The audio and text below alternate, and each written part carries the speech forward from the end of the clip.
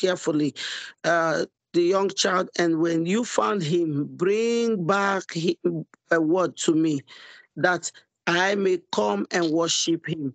So what does destiny killers they do? They pretend to to want to help. Satan can bring somebody into life of children or life of us or our loved ones that pretend to be a friend, but they are agent of Satan. They just come to block. They just come to interrupt. They just come to make sure that they lure the person out of the path of God.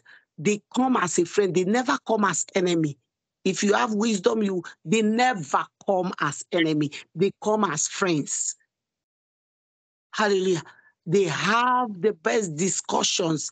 They can be there in somebody's life. And if you are not spiritual, if you are not in the spirit, hallelujah, you will not know.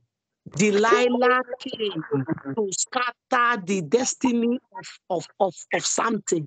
After she finished it, she left. Destiny killers does not come as enemy. When they come as enemy, then they are doing it behind the scene with witchcraft and everything. But when they assign somebody, they assign a destiny killer, they can send the person into the church. If you are not careful, when they are in the leadership, if your eyes are not open spiritually, they can scatter.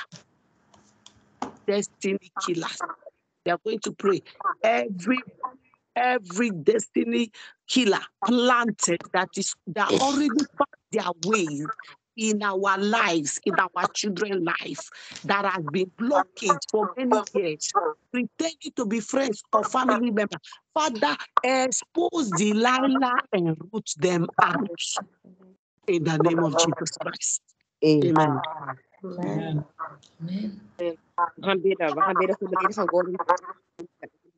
Elke bestemmingsdoder die is gepland door de Satan in ons leven, in onze